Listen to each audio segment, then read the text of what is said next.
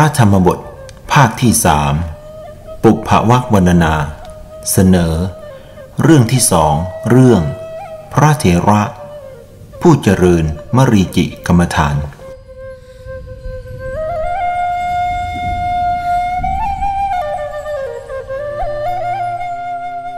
พระศาสดาเมื่อประทับอยู่ในกรุงสาวัตถีทรงปรารภภิกษุรูปใดรูปหนึ่งผู้เจริญมรีจิกรรมฐานตรัสพระธรรมเทศนานี้ว่าเพนูปมังเป็นต้น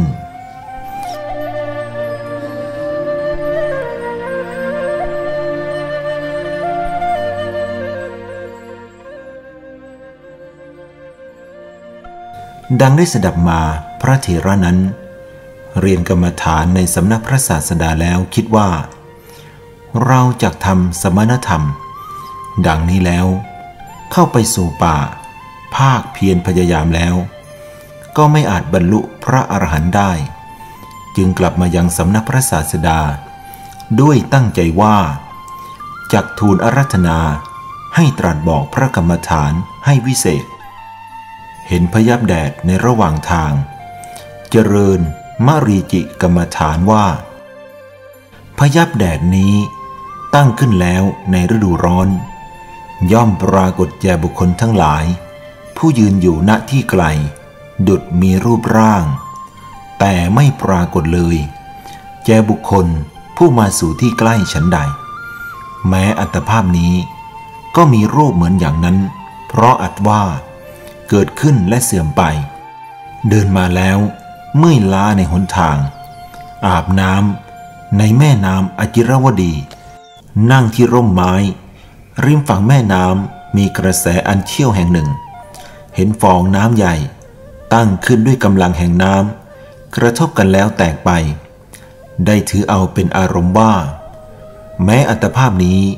ก็มีรูปอย่างนั้นเหมือนกันเพราะอัตว่าเกิดขึ้นแล้วก็แตกไป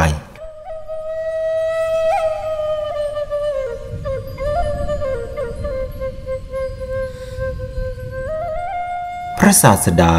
ประทับอยู่ที่พระคันธกุฎีนั่นแหลทอดพระเนตรเห็นพระเถระนั้นแล้วจึงตรัสว่าอย่างนั้นนั่นแหละภิกษุอัตภาพนี้มีรูปอย่างนั้นแหลมีอันเกิดขึ้นและแตกไปเป็นสภาพแน่แท้เหมือนฟองน้ำและพยับแดดดังนี้แล้วตรัสพระคาถานี้ว่าภิกษุรู้แจ้งกายนี้ว่า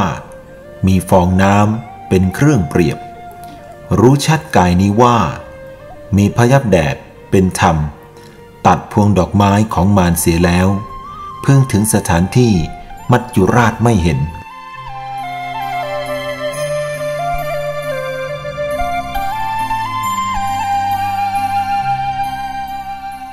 บรรดาบทเหล่านั้นบทว่าเพนูปมังความว่ารู้แจ้งกายนี้คืออันนับว่าเป็นที่ประชุมแห่งส่วนต่างๆมีผมเป็นต้นว่าเห็นสมด้วยฟองน้ำมีอัดว่าไม่มีกำลังมีกำลังซามไม่ตั้งอยู่นานและเป็นไปชั่วการบทว่ามรีจิธรรมังเป็นต้นความว่ารู้ชัดคือรู้ได้แก่ทราบว่าแม้กายนี้ชื่อว่ามีพยับแดดเป็นธรรมเพราะอัดว่าเป็นไปชั่วขณะและปรากฏนิดหน่อยเหมือนอย่างพยับแดดเป็นดุจมีรูปร่างและเป็นดุจเข้าถึงความเป็นของที่ควรถือเอาได้แก่บุคคลทั้งหลายผู้ยืนอยู่ณที่ไกลแต่เมื่อบุคคลเข้าไปใกล้ย่อมปรากฏเป็นของว่างเปล่าเข้าถึงความเป็นของถือเอาไม่ได้ฉะนั้นสองบทว่ามารัสสะปะภุพกานิเป็นต้นความว่าภิกษุผู้ขีณาศพตัดวัตตะอันเป็นไปในไตรภูมิกล่าวคือพวงดอกไม้ของมารเสียได้ด้วยอริยมรรคแล้วพึงถึงสถานที่ไม่เห็นคือที่อันไม่เป็นวิสัยของมัจจุราชได้แก่พระอมตะมหานิพพาน